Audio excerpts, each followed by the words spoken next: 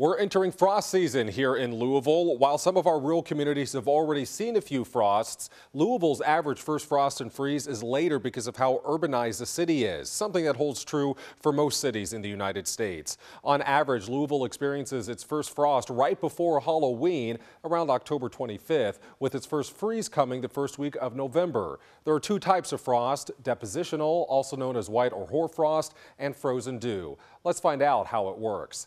In order for frost to form, ground temperatures need to be at or below freezing, but sometimes the air temperature is above freezing, let's say around 36 degrees.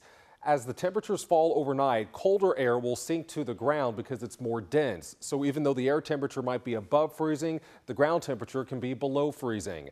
Next, there needs to be moisture in the air and on the ground.